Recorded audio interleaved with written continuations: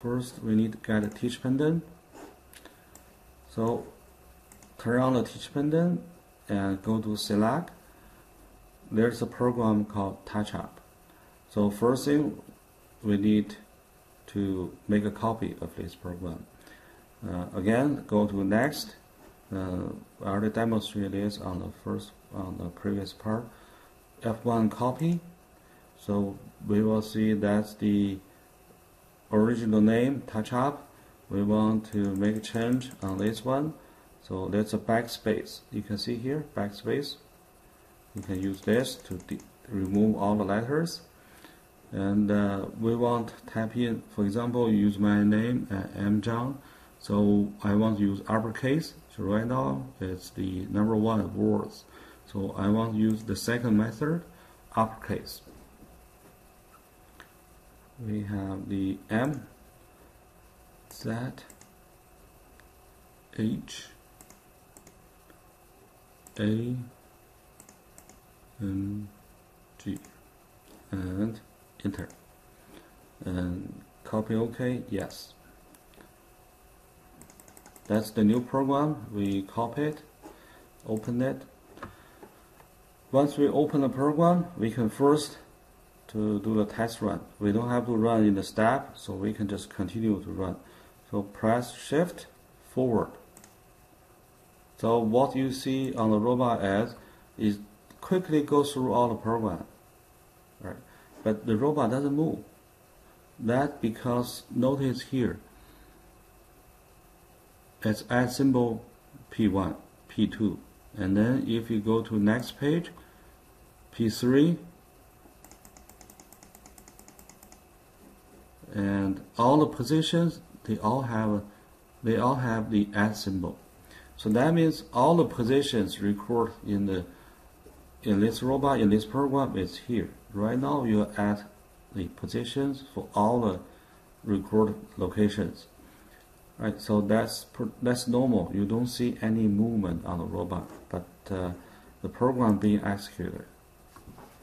So that's your task. That's your job, to change the positions recorded in this program, to go to the corner one, pick on the corner, and then drop it on the center. Right. So if you read this part of the description on the lab, so pick the white stick from the corner and drop it into the center. So that's what you need to do. I'm going to demonstrate 2.3 because this is very important guidelines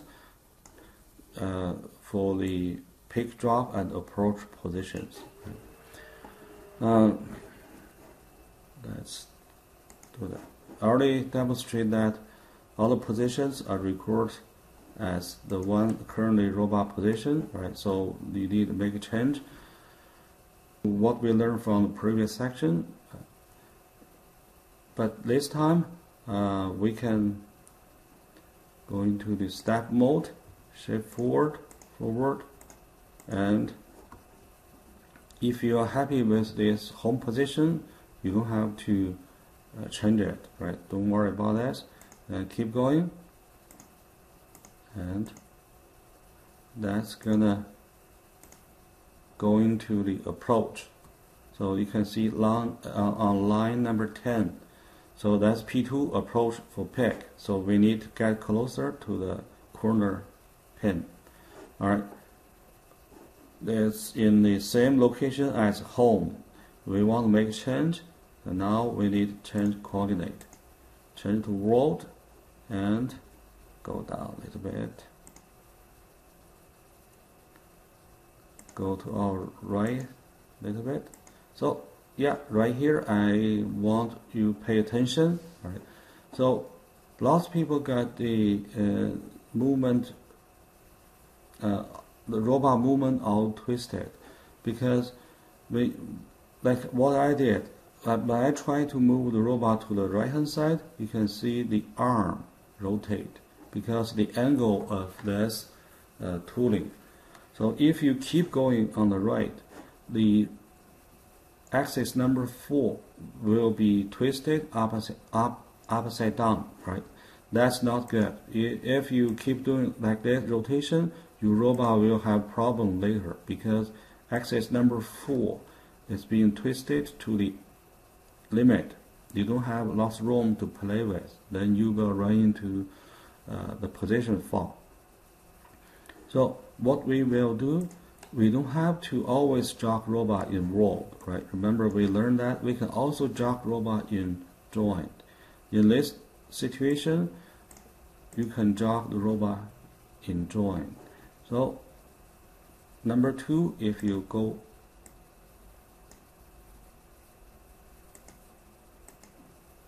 alright, so I want to make number 4 back a little bit, that way, and I want to change number 5,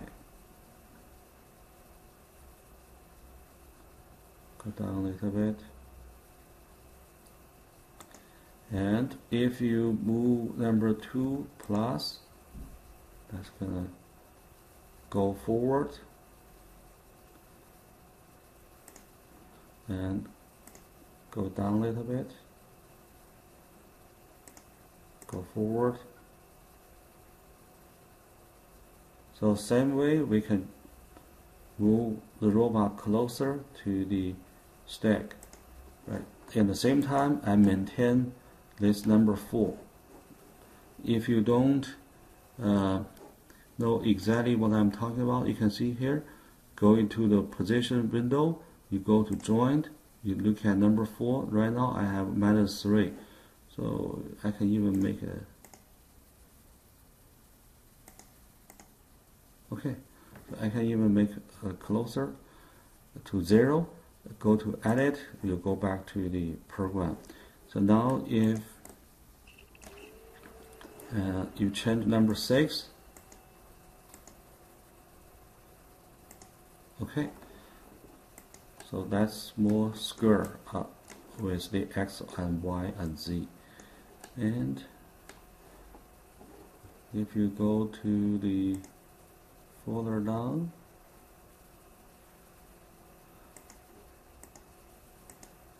and I think now we can change to world, try in the world jogging, and go to positive Y.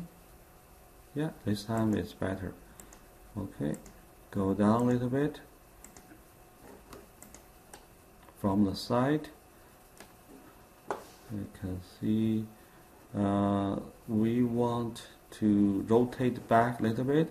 So if you're familiar with the right hand rule, the second right hand rule, we need jog around Y and also negative Y rotation.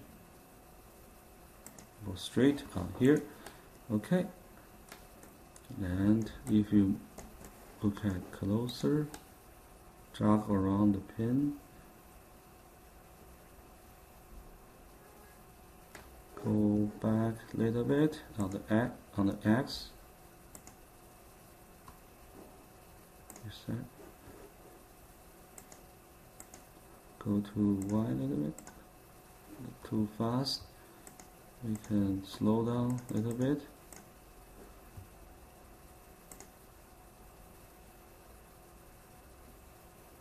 Okay, go down a little bit. Okay, so this is what I'm talking about. So roughly, we can roughly touch up the approach. This is the approach for the pig.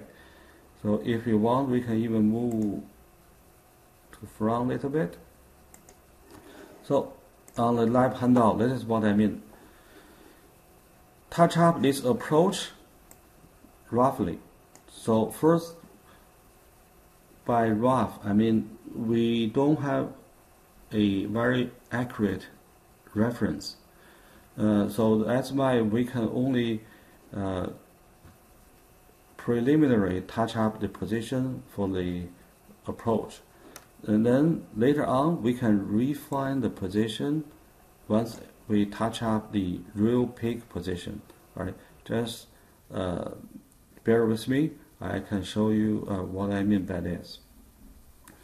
So let's go back to the program on here.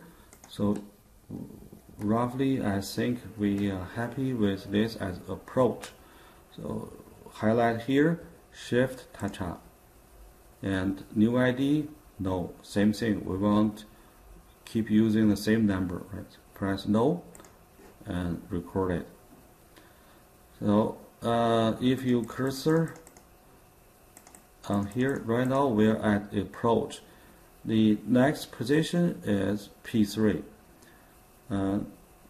If you shift forward, remember this P3 is recorded as the home position, all the way up there, right? So that's far away from the destination. You don't want to do that. So you already know that's not the good position.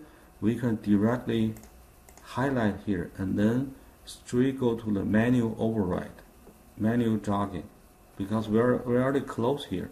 If you shift forward, that's going to move the TCP back to the top, right? So remember that, right? So I already mentioned that from the beginning. So now we can get down a little bit. We're getting close to the stick, and we see the front. Not too bad, but the gripper is a little bit twisted. In the world, you can jog around Z. If you remember what we talked about, we can rotate around, positive rotation around Z.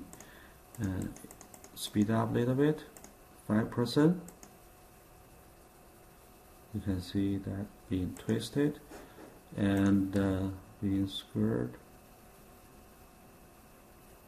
Okay. And going down a little bit. Oh, not too much. Go up. So on the left, touch up.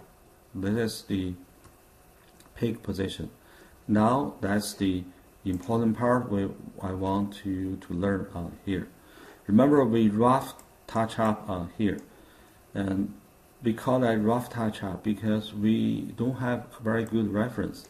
But when we touch up this peak position, we have the white pin as reference, right? We can get very good location on the peak position. After we record the peak position, we can retouch up, refine the location on the approach. So before do that, we need to move the cursor to highlight 10, line number 10. And then in the world coordinate, straight up, so that you know that's positive Z, go up. So then we can retouch up this as approach. Right. So that is one of the important skill I want you to learn. Right. So line number 10 is the approach. We roughly touched up, and we have very accurate position on the peak with line 12. We need to move the cursor to line 10 to highlight here. Now we go back to the teach pendant jogging. We are in world and straight up.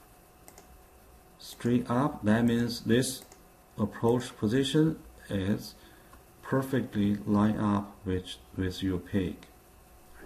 So now shift, touch up, and answer no. So then you record here.